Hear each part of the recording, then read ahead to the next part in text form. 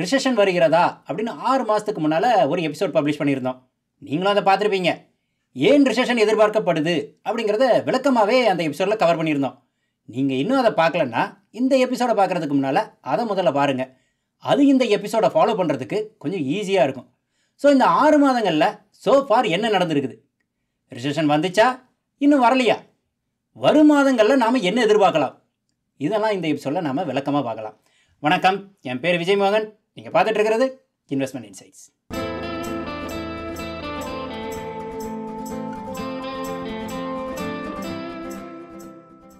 ரெண்டாயிரத்தி 20 கொரோனா பீக்குக்கு போக, பொருளாதாரமும் மந்த நிலைக்கு போக, அதை சுறுசுறுப்பாக்க ஃபெடரல் ரிசர்வ் இன்ட்ரெஸ்ட் ரேட்டை 0க்கு கொண்டு போக, அது அப்போதைக்கு பொருளாதாரத்தை தூக்கி நிறுத்தினாலும் இன்னைக்கு இன்ஃப்ளேஷனுங்கிற ரூபத்தில் பேய் மாதிரி வந்து நிற்கிது.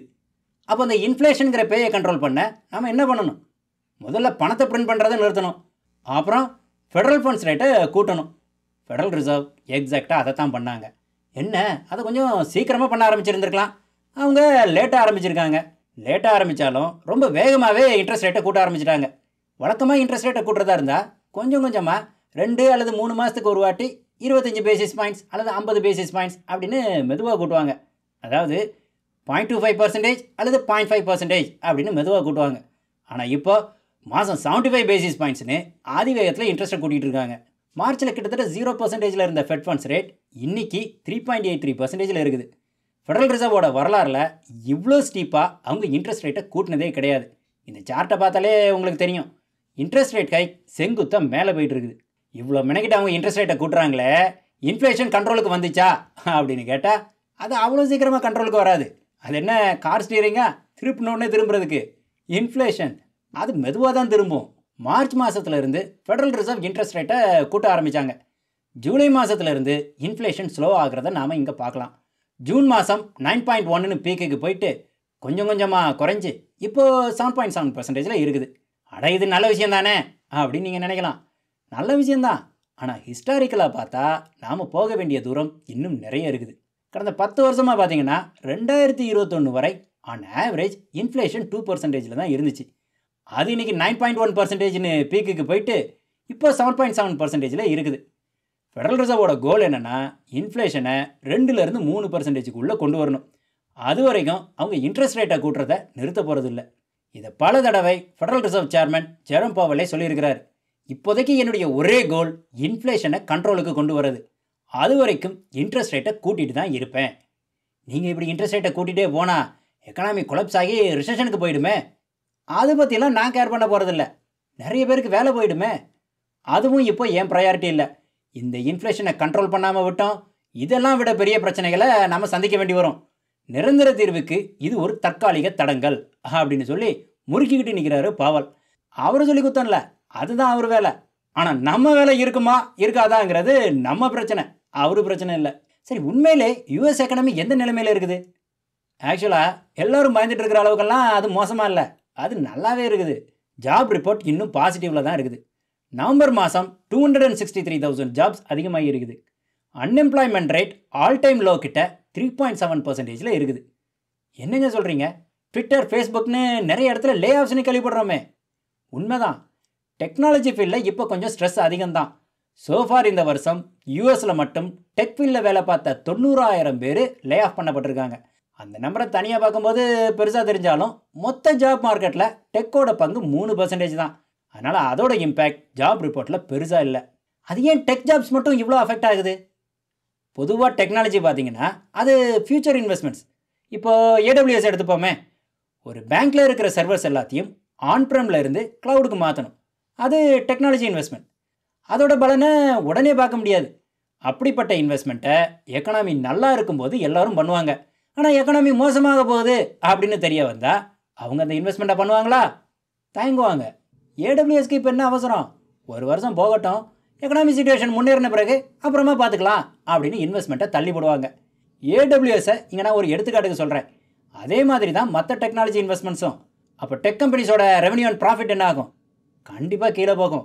இது அவங்களுக்கும் தெரியும். அதனால தான் இந்த மாதிரி நேரத்தில் அவங்க ஒர்க் ஃபோர்ஸை குறைக்க பார்ப்பாங்க. புதுசாக எதுவும் பண்ணுறதுல ஆர்வத்தை குறைச்சிட்டு இருக்கிற பிஸ்னஸை மெயின்டைன் பண்ண பார்ப்பாங்க. அப்போ ஆட்டோமேட்டிக்காக சில பேரை வீட்டுக்கு அனுப்பத்தான் செய்வாங்க. ஒரு எக்கனாமி மோசமாக ஆரம்பிக்கும் போது அது டெக் செக்டாரை தான் முதல்ல பாதிக்கும். அது இன்னும் மோசமாக ஆகத்தான் மற்ற செக்டார்ஸையும் பாதிக்க ஆரம்பிக்கும். யூஎஸில் இன்னும் அந்த அளவுக்கு போகலை. டெக்கில் கூட ஜாப் லாஸஸ் இப்போ தான் ஆரம்பிச்சிருக்குது. ஆனால் கடந்த 2 வருஷமாக பார்த்தீங்கன்னா டெக்னாலஜி ஃபீல்டில் செம டிமாண்ட். வேலைக்கு ஆளே கிடைக்கல, அவ்வளோ டிமாண்ட். இப்போ தான் அது கொஞ்சம் கொஞ்சமாக ரிலாக்ஸ்ட் ஆகுது. கடந்த 2 வருஷமாக இருந்த அதீத வளர்ச்சிக்கு இப்போ கொஞ்சம் ஸ்லோ ஆகிறதுல தப்பு இல்லை. டெக் செக்டாரில் இந்த ஸ்லோனஸ் இருந்தாலும் மொத்த ஜாப் மார்க்கெட் சோஃபார் ஹெல்த்தியாக தான் இருக்குது. அடுத்து ஜிடிபி. Q1 அண்ட் Q2 நெகட்டிவில் இருந்த ஜிடிபி Q3 2.9% எக்ஸ்பெண்ட் ஆகிருக்குது. ஆக அதுவும் சோஃபார் ஹெல்த்தியாக தான் இருக்குது. ஆனால் ஜிடிபி 3 மாதம் பழைய டேட்டா, ரியர்வியூ மிரரில் பார்க்குற மாதிரி. அதை வச்சு இப்போ இருக்கிற எக்கானமியோட ஹெல்த்தை சொல்ல முடியாது. ஐஎஸ்எம் மேனுஃபேக்சரிங் இண்டெக்ஸை பார்த்தா அது இந்த வருஷம் கொஞ்சம் கொஞ்சமாக சுருங்கி இப்போது 50க்கு கீழே வந்துருச்சு. 50க்கு கீழே வந்துருச்சுன்னா போன வருஷம் நவம்பர் மாதம் மேனுஃபேக்சர் பண்ணதை விட இந்த நவம்பர் மேனுஃபேக்சரிங் குறைவுன்னு அர்த்தம். இது போகிற போக்கு கொஞ்சம் கன்சர்னிங்காக தான் இருக்குது. கன்சியூமர் சென்டிமெண்ட் இது ஒரு எக்கனாமிக்கு ரொம்ப முக்கியம். மக்கள் பர்ஸை ஓப்பன் பண்ணால் தான் பொருளாதாரம் வளர முடியும்.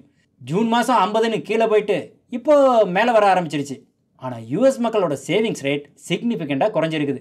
வரும் நாட்களில் அது கான்ஃபிடென்ஸை பாதிக்கிறதுக்கான வாய்ப்பு நிறையவே இருக்குது. ஸோ இப்போ நாம் ரிசெஷனில் இருக்கிறோமா அப்படின்னா இன்னும் இல்லை. ஆனால் வரும் நாட்களில் ரிசெஷனுக்கு உள்ளே தள்ளப்படுவோமா அப்படின்னு கேட்டால் அது ஒரே ஒரு விஷயத்தை சார்ந்து தான் இருக்குது. ஃபெட் ஃபண்ட்ஸ் ரேட் இன்றைக்கி அது 3.8% இருக்குது. டிசம்பர் மாதம் 50 பேசிஸ் பாயிண்ட்ஸ் கூட்டுவாங்க அப்படின்னு எதிர்பார்க்கப்படுது. பிப்ரவரி மாதம் இன்னொரு 50 பேசிஸ் பாயிண்ட்ஸ் கூட்டலாம். ஃபெட் ஃபண்ட்ஸ் ரேட்டை 5%க்கு கொண்டு வர வரைக்கும் அவங்க இன்ட்ரெஸ்ட் ரேட்டை கூட்டிகிட்டே போவாங்க அப்படின்னு எதிர்பார்க்கப்படுது. இந்த ஹை இன்ட்ரெஸ்ட் ரேட்ஸ் கண்டிப்பாக எக்கனாமியை ஸ்லோ ஆக்கும். ஆனால் ரிசெஷனுக்கு தள்ளுற அளவுக்கு ஸ்லோ ஆக்குமா அப்படின்னா அது டவுட்டு தான். ஏன்னா சோஃபார் நாம் பார்த்த வரைக்கும் ரிசெஷன் போகிற அளவுக்கு எக்கனாமி ஸ்லோ ஆகலை. ஆனால் ஒருவேளை சோஃபார் குறைய ஆரம்பிச்சிருக்கிற இன்ஃப்ளேஷன் மறுபடியும் கூட ஆரம்பிச்சதுன்னா டிசம்பர் 13ஆம் தேதி அடுத்த இன்ஃப்ளேஷன் ரிப்போர்ட் ரிலீஸ் ஆகுது. அது 7.5%க்கு கீழே போனால் நல்லது. ஃபெட்டோட இன்ட்ரெஸ்ட் ரேட் கூட்டுற பிளானில் எந்த மாற்றமும் இருக்காது. ஆனால் ஒருவேளை இன்ஃப்ளேஷன் கூட ஆரம்பித்து 8%க்கு மேலே போயிடுச்சுன்னு வைங்க, கண்டிப்பாக ஃபெட் இன்னும் வேகமாக இன்ட்ரெஸ்ட் ரேட்டை கூட்ட ஆரம்பிச்சிருவாங்க. அப்படி நடந்ததுன்னு வைங்க, அப்புறம் நமக்கு சந்தேகமே வேண்டாம், கண்டிப்பாக ரிசெஷனுக்குள்ளே தள்ளப்படுவோம். ஆனால் சோஃபார் பெட்ரோல் ப்ரைஸ், வீட்டு வாடகை எல்லாம் பார்க்கும்போது இன்ஃப்ளேஷன் ஸ்லோ ஆகிற மாதிரி தான் தெரியுது. அப்படியே நடக்கும்னு நாமளும் எதிர்பார்ப்போம். அப்புறம் ஸ்டாக் மார்க்கெட், நான் ஏற்கனவே பல தடவை சொல்லியிருக்கிற மாதிரி அது ஃப்யூச்சரை தான் பார்க்கும், நடந்து முடிஞ்சதெல்லாம் பார்க்காது. இன்ஃப்ளேஷன் டேட்டா பெட்டராக இருந்தால் ஒர்ஸ்ட் இஸ் ஓவர்னு அதுக்கு கண்டிப்பாக கான்ஃபிடன்ஸ் வந்துடும். ஆனால் இன்ஃப்ளேஷன் டேட்டா ஒர்ஸ் ஆச்சுன்னா வேற என்ன போட்டு கும்முன்னு கும்முவாங்க. இக்விட்டி இன்வெஸ்ட்மெண்ட்டில் ஷார்ட் டேர்மில் நாம் இதெல்லாம் எதிர்பார்க்கத்தான் செய்யணும். இதயம் பலவீனமானவங்க எல்லாம் கொஞ்ச நாளைக்கு உங்கள் போர்ட்ஃபோலியோவை பார்க்காம இருக்கிறது நல்லது. வரும் மாதங்களில் யூஎஸ் இன்ஃப்ளேஷன் டேட்டாவை க்ளோஸாக மானிட்டர் பண்ணுங்கள். அது குறைஞ்சிட்டே போகிற வரைக்கும் ஓகே. அது கூட ஆரம்பிச்சதுன்னா ஸ்டாக் மார்க்கெட் ரணகலமாக தான் இருக்கும். ஆனால் லாங் டேர்முக்கு இன்வெஸ்ட் பண்ணுறவங்க இதை பற்றிலாம் கவலைப்பட வேண்டாம். அப்படி மார்க்கெட் கீழே போச்சுன்னா அது ஒரு நல்ல ஆப்பர்ச்சுனிட்டி அப்படின்னு தெரிஞ்சுக்கோங்க. மற்ற மக்கள் மாதிரி விற்றுட்டு வெளியே ஓடாமல் உங்கள் செலவுகளை குறைச்சி இன்வெஸ்ட்மெண்ட்டை அதிகமாக்கிக்கோங்க. இதுவும் கடந்து போகும். சீக்கிரமே அடுத்த எபிசோடில் சந்திப்போம். நன்றி, வணக்கம்.